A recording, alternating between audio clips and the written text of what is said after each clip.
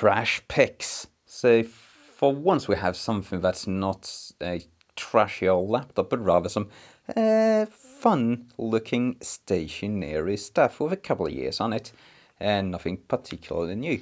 But to start from the top, we have this ASRock H81M-DG4 what's it?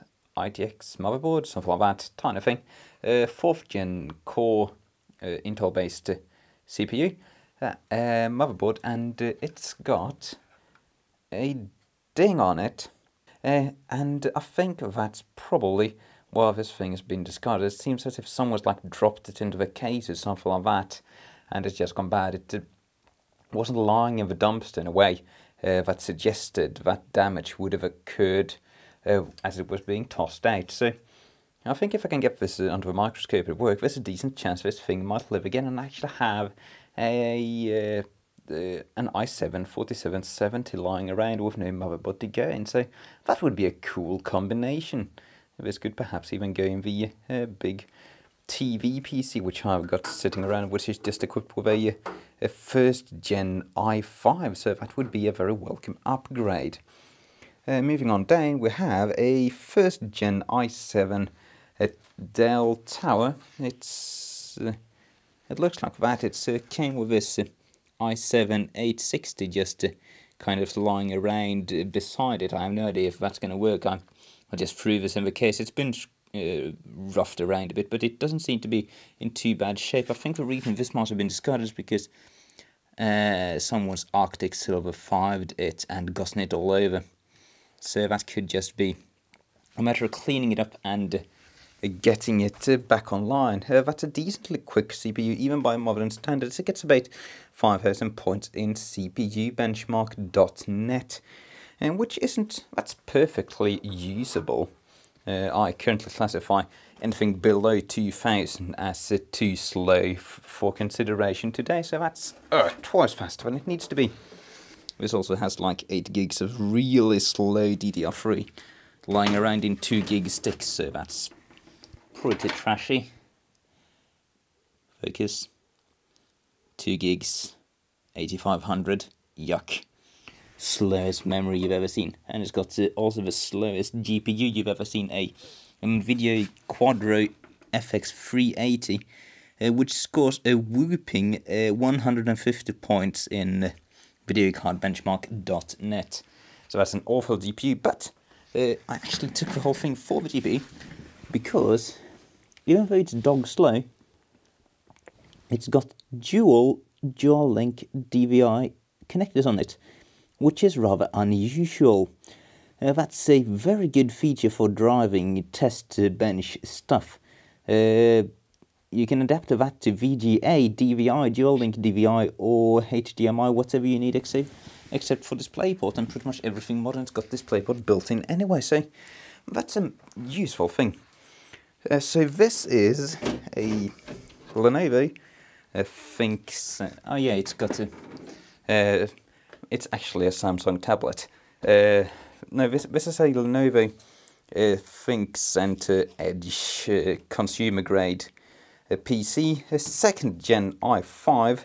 It's got an i5 2400S in it, which is about the same speed, about 5,000 points in CPU benchmark as the 1st gen i7 we got. So this too is a decent machine, and I'm thinking is this motherboard the same? This came from another socket 1155 IBM or Lenovo. Are these the same? These boards look very similar. I know this board was bad for no obvious reason. Yeah. I think this might be the same board. So very likely this is just suffered mainboard failure then, and we'll have to investigate that. This one I just scrapped because I didn't care. I already had more motherboards than CPUs, but right now I have even CPUs and motherboards, and they're all in service. So this one is attractive to get running as a whole system. The case is also reasonably fresh. They never bothered taking the protective plastic off, so that's going to look excellent once we get it up, cleaned up a bit. It's got, I think, 4 gigs of DDR3, something or the other. Surprisingly, if they still have RAM in them, they usually come without RAM, so that's very good. What's that, 180 watt power supply or something like that? Total 170 watts, so that's garbage. And I just took this for shits and giggles. This is like a 2011 Samsung tablet, which was just lying there. 16 gigs, it's probably quite useless, probably running Android 3 point something or Android 4. Piece of trash, just fear. If it works, I'll just give it away. Okay, so let's start by testing out the Lenovo tab, because that's the most interesting part. So this is the Core i5 2nd gen board, which I'm really hoping is going to work. I had a quick gander inside the power supply with a light, and this actually looks like a decent PSU. It's an Akbel brand. PC8061 seems to be the model number. And it's got Japanese caps on the secondary side, and they look fine. I'm expecting this might be a rather high hour PC, because it's got writing on it talking about some PLC things, so it's probably a control PC of some sort, just running all day, every day since the day it was purchased. So we'll have to have a listen to how the fans go and make a judgment call on the condition of everything else from that. But it's hooked up. I just plugged the power supply back in. It was disconnected by a previous tech. And let's turn the power on.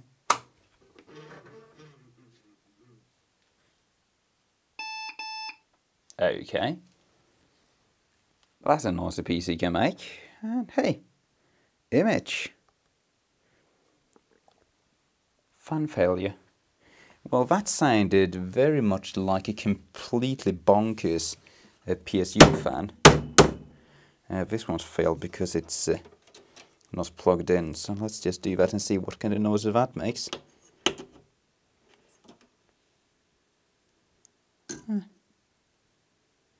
Not too bad. But yeah, I'm going to wager this thing has probably gotten tossed out because the power supply was making bad noises and probably overheated after a while. Because even though it's probably a reasonably efficient unit, can't see any 80 plus stuff on it. It's probably about 80 plus, something like that anyway. Yeah, it's just going to overheat after a while with no fan. But the motherboard works. That's the important part. CPU works, RAM works, 4 gigs. That's excellent. Let's move on. Right, so this is a Dell Precision T1500. Originally came with a Core i7-860. And it will rotate surprisingly.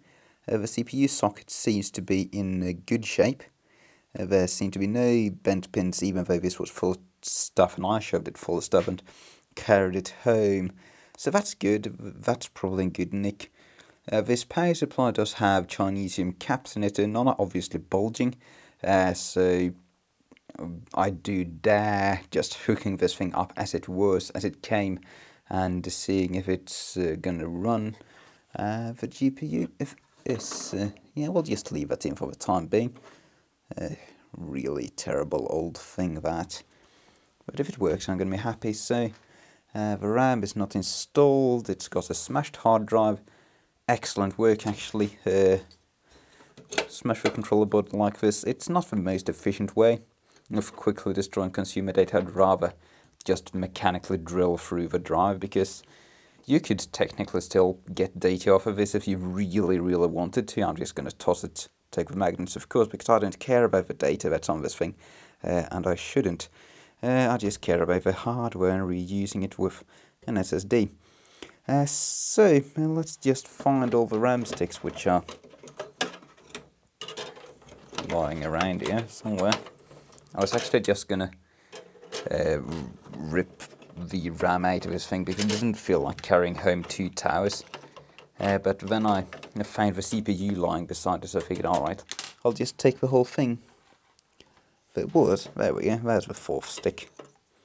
So we have four, I believe, 2 GB modules, real slow DDR3, as you'd expect in a first gen Core 2 Duo. Yeah, based on matching, data focus, genuine Dell memory. So let's just get this hunk of junk out of there, destroy it, and load the rest of the hardware up and see if it's going to beat. I'm questioning that thing, but we'll see.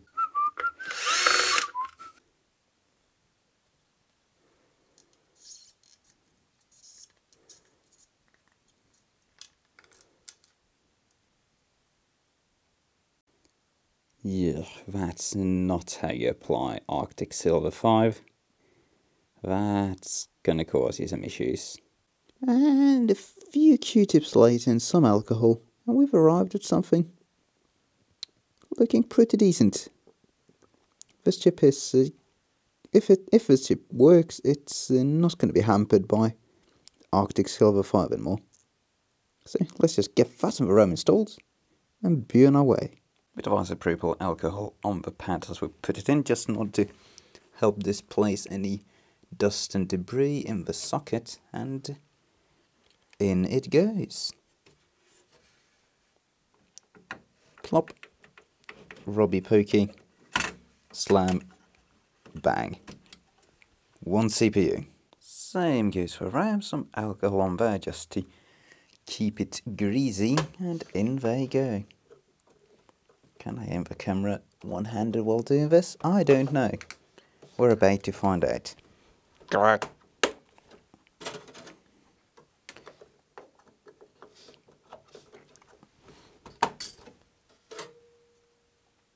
That one's gonna match with the other blue one, not that it quite matters.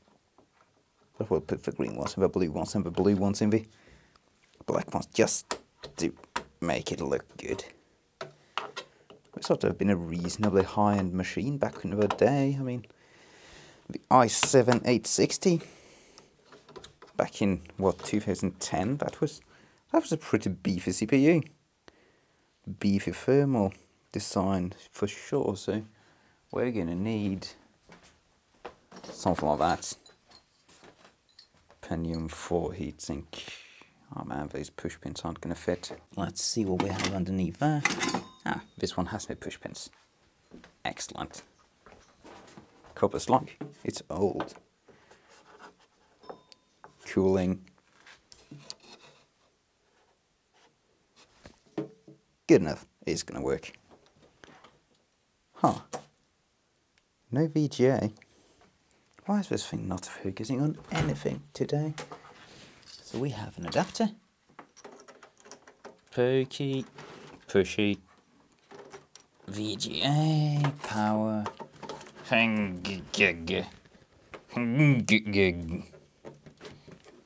and keyboard mouse. There we go, we're in business. I'm sure this is fine. Power. Oh, power's already on. We have fan spin. Fan slow down, that's good. That fan sounds horrid. Green LED? No, that's not a green LED. I'm lying. Oh, perhaps it's probably going to be using the GPU since it has one. These tend to disable the integrated graphics when they get the chance. Hey, there we go. Picture. i7 860. Do we have 8 gigs of RAM? Oh yeah. 8 gigabytes of the slowest DDR3 you ever saw. 1067. Wow.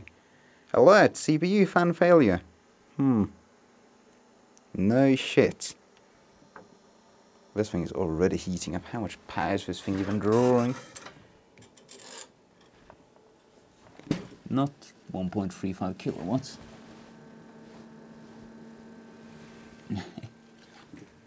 About 100 watts sitting around. Gonna cool that down when it enters an OS. Probably gonna idle at about 60 or something like that. So not too bad. Certainly not an energy efficient computer by any means. Wow, that's getting warm. But certainly serviceable. But that fan, Christ, has to go. But another winner. The GPU fan is...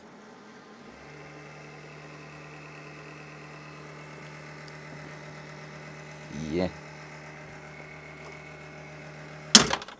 Die.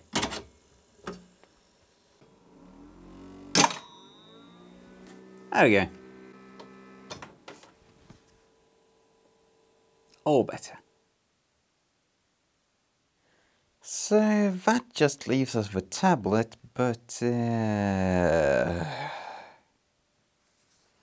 no micro USB.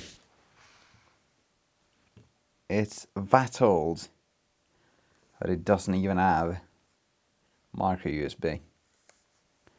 I know that this thing powers on, maybe I'll actually do it again.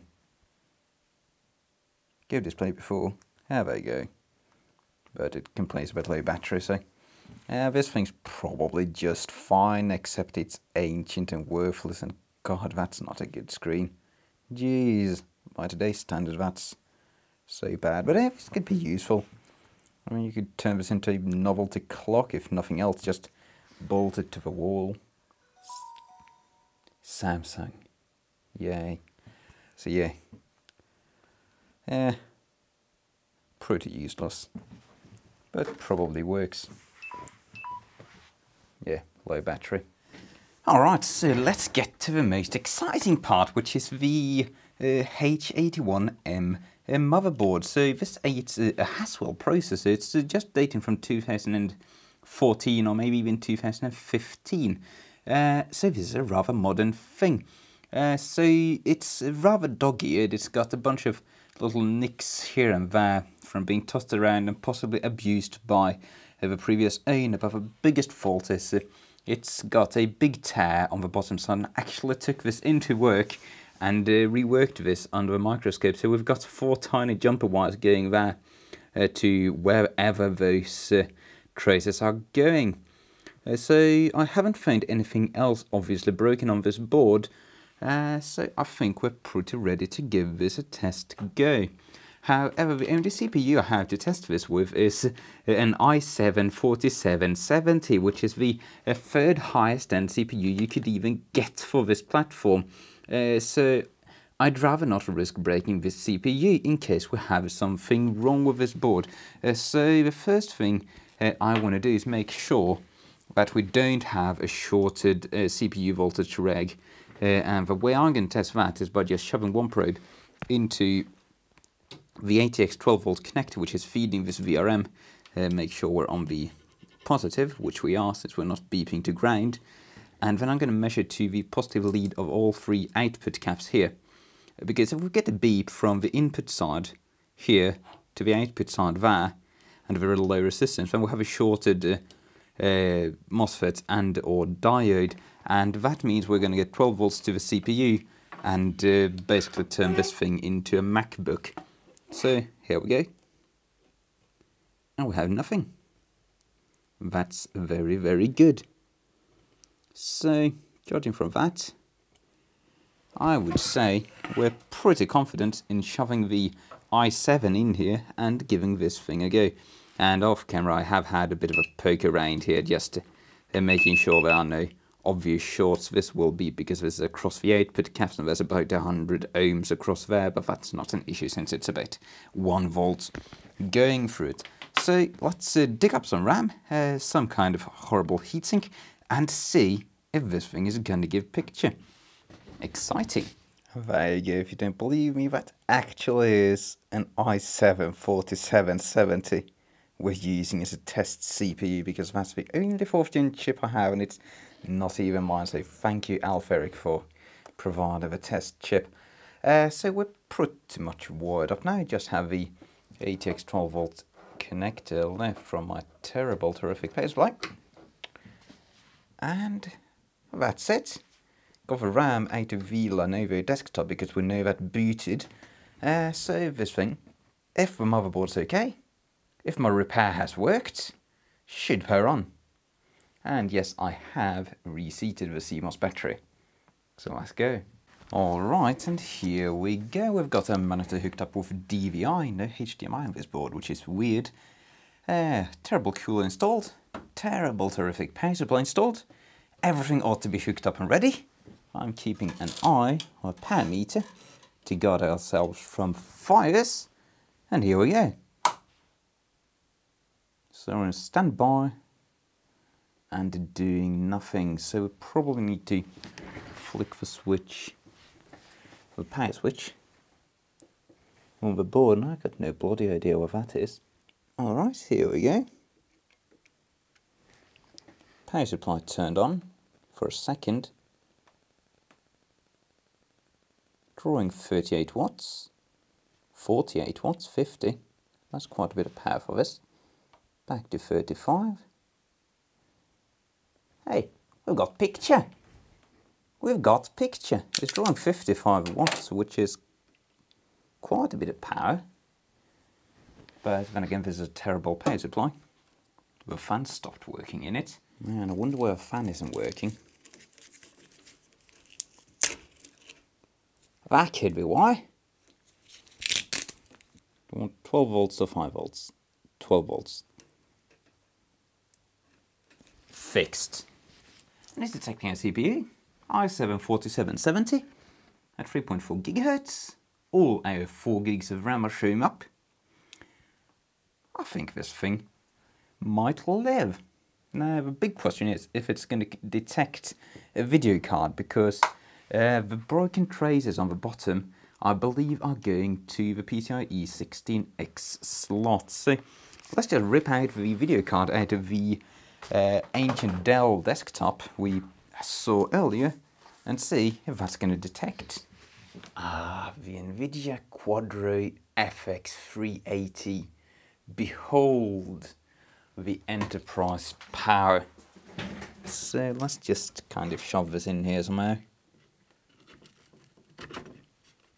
That works. And DVI in there. Which one's number one? That one.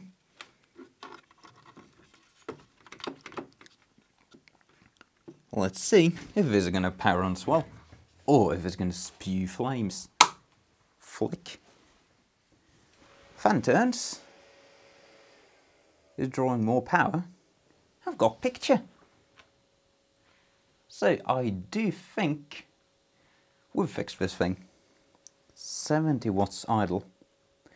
Yeah, Haswells are power hungry, and G96 based GPUs are power hungry. This bloody thing's drawing 10 watts just sitting around. Gosh. But yeah, that's good. Working system. F2. Yep. That's running just fine.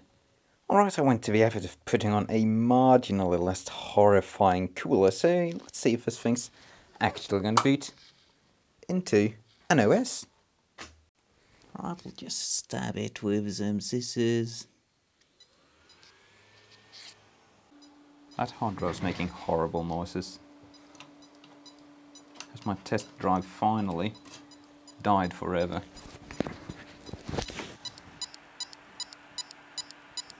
That's not doing well.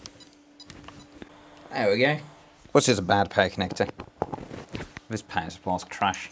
I think this thing's actually got an incredibly unstable 12 volt rail, because we probably don't have enough load on a 5 volt for it to be happy, so we could possibly be just killing everything right now. I'm betting we're going to see a wildly varying voltage when we shove our multimeter probes into the 12 volt connector on this thing. Mark my words. It's within spec. We are booting though. Need to install our devices. But hey, we're in an OS. On a PC built entirely from scrap and a borrowed CPU.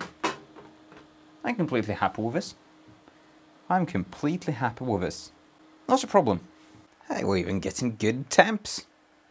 So there we go. We got two rather old but still reasonably useful PCs, and a completely decent 4-year-old motherboard in the trash, completely for free.